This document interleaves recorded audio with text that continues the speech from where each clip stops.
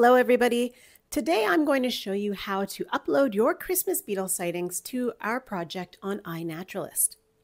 iNaturalist is a global biodiversity website or database that allows people all over the world to upload their sightings of biodiversity. It doesn't just have to be Christmas beetles, it can be any living thing from plants to fungi to insects to mammals.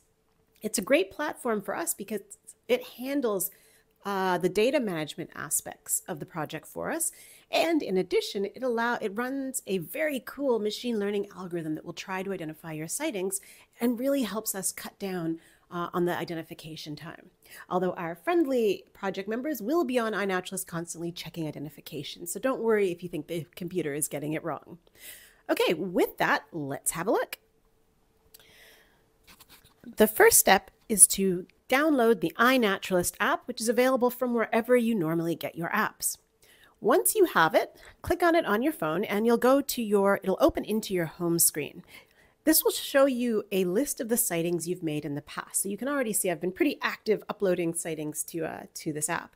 Remember, you can use iNaturalist for anything. It doesn't just need to be Christmas beetles. And I find it a lot of fun to go on little walks and take pictures of the cool things I see around me.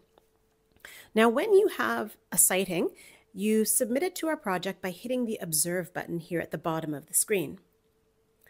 When you do that, you'll get a whole bunch of options. One says camera, and that one will use the camera built into your phone.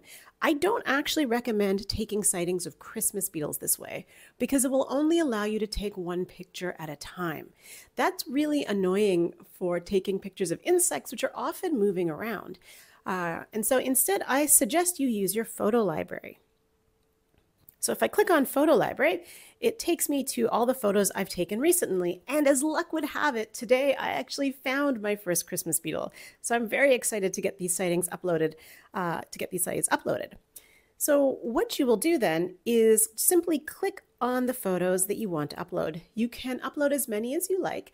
And for the Christmas Beetle Count project, we strongly recommend, if possible, to get a photo of the top of the insect, the bottom side of the insect, its little insect face, so the front end of the insect, and if you can, its rear. It sounds like a strange thing to request, but weirdly enough, a lot of Christmas beetle identification involves staring at the rear ends of beetles. It's one of the ways we can tell some otherwise almost identical species apart. So if you can get those 4 angles, it increases the chance that we can identify your sighting down to the species level. Of course, sometimes insects are moving or you may not feel comfortable picking one up, and that's totally okay. We'll take whatever angles you can get. So here I'm going to select 4 different angles of my beetle, and then I'm going to press Add. Once I've hit Add, you can see it takes me to the next screen. My sightings are up there at the top, and you'll see a box that says, "What did you see?" And this to me is one of the coolest parts of iNaturalist, because if I click "What did you see?" it's going to run an algorithm that's trying to identify my sighting. It's not always perfect, but it does a reasonably good job of figuring out when you have a Christmas beetle. If you actually have a Christmas beetle, what you should see at the top is something that says Christmas beetles, genus Anaplognathus. We're also looking for Caludes and Repsimus, so if you see those under genus, that's great too. It will then give you more detailed suggestions about the actual species. So because it's pretty confident that this is in the genus Anaplognathus, what I usually do is just press that button. That first suggestion is usually the suggestion it is most confident about. It will always give you some suggestions, and it'll tell you whether it's like, oh, I'm not really sure what this is, or whether it's pretty sure. So in this case, I'm going to press genus Anaplognathus. Now, don't panic if you're not sure whether the computer is correct. That's fine, because one of the cool things about iNat is that all of us on the Christmas Beetle team, plus many trained and happy amateurs, are out there going through the sightings, correcting them when we need to. So don't worry if you get it wrong, that's fine. If you're not sure that the beetle you have is a Christmas beetle, that's fine too. Go ahead and submit, because it's all data and we can use a lot of it. Okay, so now I've got Christmas beetles in there as the identification.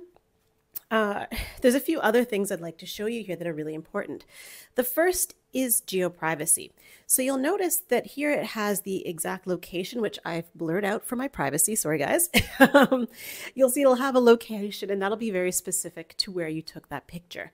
That location data is really important for us because it lets us know exactly where that beetle was taken. And that helps us to build better maps of the distribution of the insect, and also helps us to understand how different types of land change, like urbanization or agriculture, might be impacting these insects. However, if you've taken a picture in your backyard, you might not want to have your address right here and visible to everybody. And in that case, you can go to geoprivacy and change it from open to obscured. Obscured essentially blurs your location and puts it within a 500 by 500 kilometer box somewhere randomly in that box. So it's very difficult, if not impossible, for anybody to figure out exactly where that photo is taken. However, it's still good enough for us to use that data because we know that it's roughly within this 500 by 500 kilometer box of the location. So we can use it for some things. However, if you're not taking a picture in a place that's sensitive, like your backyard or somebody's house, we would ask you to keep it as open. And that's because we can just do so much more when we have the exact locational data. It gives us a lot more ability to start asking more detailed conservation related questions. But again, if you're worried about privacy, go ahead and put obscure. Your sighting is still valuable. The third option is private. If you press private, iNaturalist will strip away all of that locational data and we'll just get the sighting as a picture. This, unfortunately, we cannot include into our project, and that's because we have no way of knowing where in the world that photograph was taken. So we ask that you please not use the private section option. If you're concerned, obscured is going to be your friend here. But in this case, I'll leave it as open. Okay, and that's really it. After this, all you need to do is press the share button, and your sighting will automatically be included in our project if it's in fact a Christmas beetle. You don't need, I know there's been some confusion because there is a project section down there at the bottom.